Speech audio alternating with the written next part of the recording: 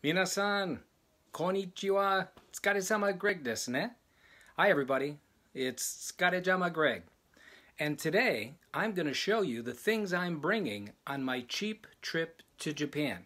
今日はね、もうすぐ、16日間の、日本での旅行、持っていく、荷物、いろいろ、見せてあげたいと思いますね。I'm going to try to go to Japan cheap.Means I'm going to be staying in capsule hotels, net cafes, and a few regular cafes. So with that in mind, I'm not bringing much, and I'm bringing what I need to survive cheap in Japan. そうだね。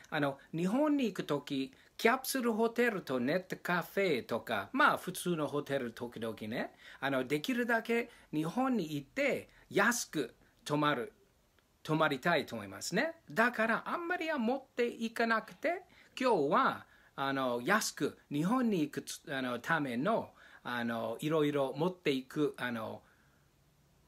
いろいろ見せてあげたいと思いますね。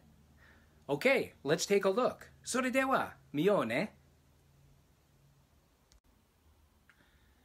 Okay, everybody. So in general, this is everything I'm going to bring to Japan. There will be a few more items.But in general, these are all the things that I'm going to bring. And I'll go ahead and show you. So, of course, it's sunny in Japan, and I'll be walking around, so I'm going to need a hat. There's my underwear.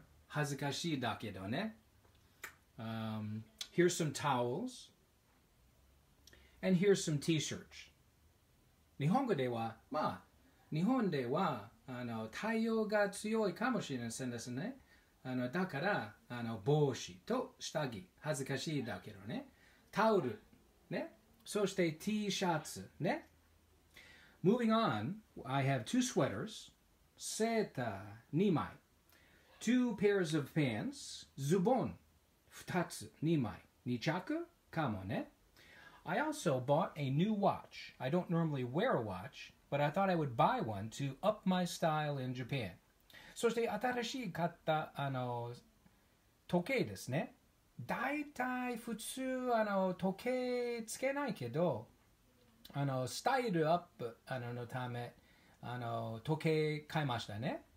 And then I have a variety of socks and a new pair of shoes.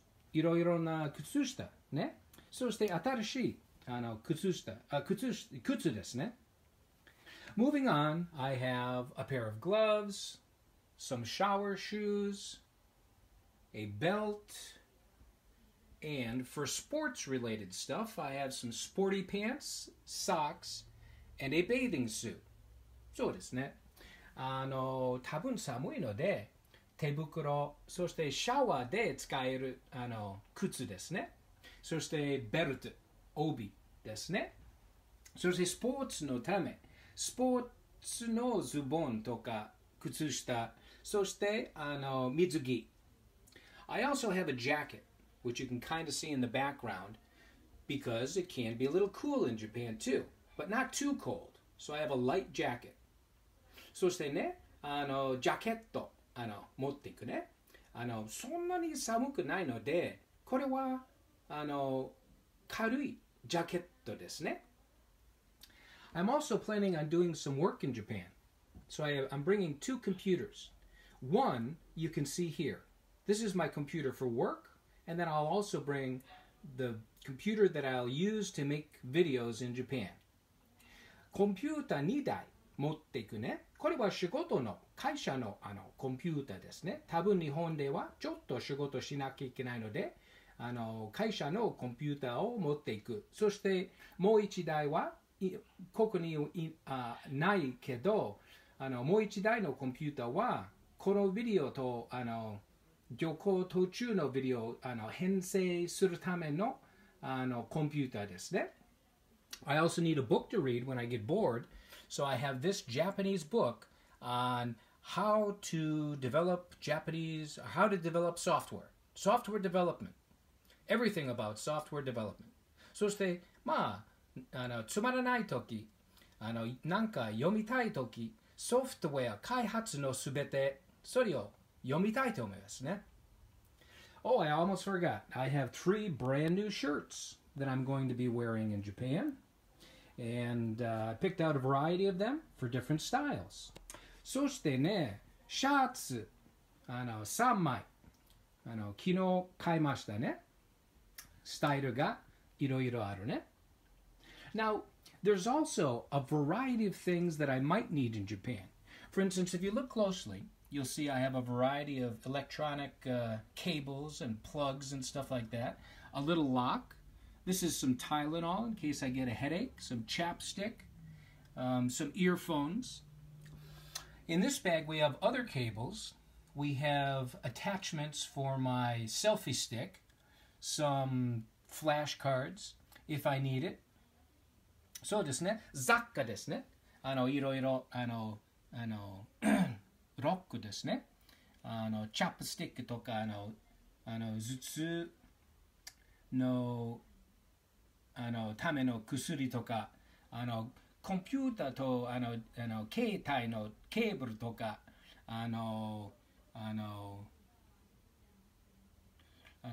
イヤホンとかね。いろいろ。そして、セルフィースティック。のためのいろいろattachment があるね。What I'm also bringing is some empty plastic bags and a green bag in case I need to do any shopping for, say, vegetables or fruits. そうですね。プラスチックの袋、そして買い物のための袋も持っていくね。Also, you can see here that I have a money belt. これは安全にお金隠すためのベルトですね。money belt ですね。Also some napkins、ナプキンですね。そして万が一必要ならトイレットペーパー and a little notebook、pad、ノートですね。and of course a hairbrush、髪の毛のブラシですね。and of course I have my clip-on sunglasses。普通のメガネにつける太陽サングラスですね。And this is my soap, 石鹸ですね。And of course an empty water bottle. Just in case I need an empty water bottle. 水に入れ、コップですね。コップ、瓶ですね。コップですね。Oh, and also, it could be raining. I'm bringing an umbrella. 傘ですね。これは重ねる傘ですね。So, this is it. This is all the things. These are all the things that I intend to bring on my El Cheapo trip to Japan. それでは、これは大体全部ですね。安く日本に行くための旅行、これぐらい持っていくつもりですね。ネットカフェとかキャプスルホテルに泊まるのでね、あんまり持って行きたくないんですね。そしてお土産買うので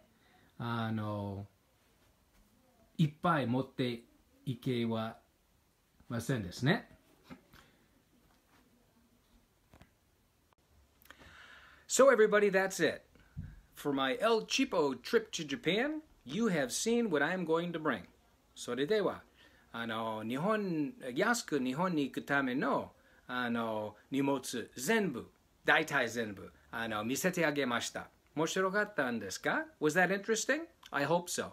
As I'm going through these 16 days in Japan, I will record more videos. I have not been to Japan in 24 years, so I'm really interested in how will I feel? How different will Japan be? I'm very interested in that. そうですね。その16日の旅行、いろいろなビデオ、録画しようと思っているね。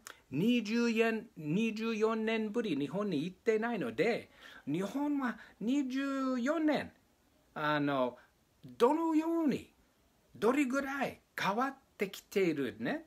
そして僕は、24年ぶりに日本にいる。どんな感じでしょうね。感動するでしょうね。いろいろなビデオを作るので、また来てね。Thank you. Bye bye.